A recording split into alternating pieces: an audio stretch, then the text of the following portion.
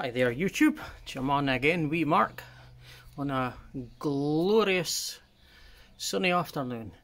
Last year guys, I did a video when I put the red Rooster exhaust on with the air filter, the DNA air filter. So this video is just really a follow up to last September's video where I did the baffle removal. So now that I have the throttle body unrestricted and the Kent Camshaft, the engine with the camshaft's got a totally different sound and grunt to it guys, a real grunt.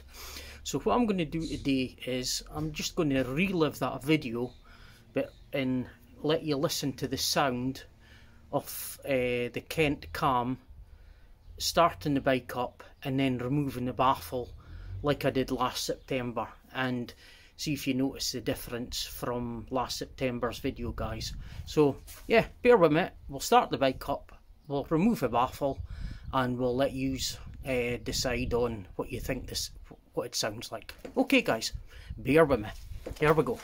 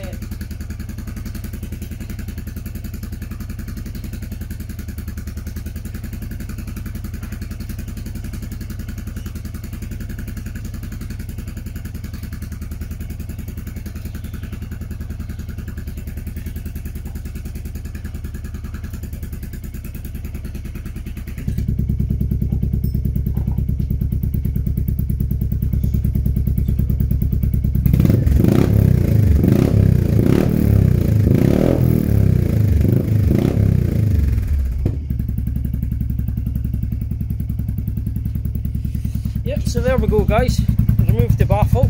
We'll just take it a bit closer so you can see the baffle down there. It's a bit sooty, isn't it? So that's exhaust now. So you've got the camshaft, gives it a real meaty sound guys. So we might just have to take her for a wee run and see how she goes, eh? That's it, eh? We'll just give her another wee rev, we'll leave her here.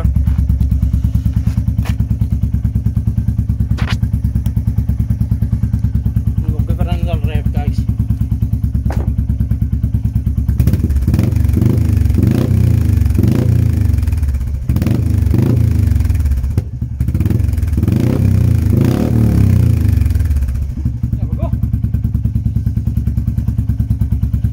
For watching guys, take care, remember, stay in the Bumble.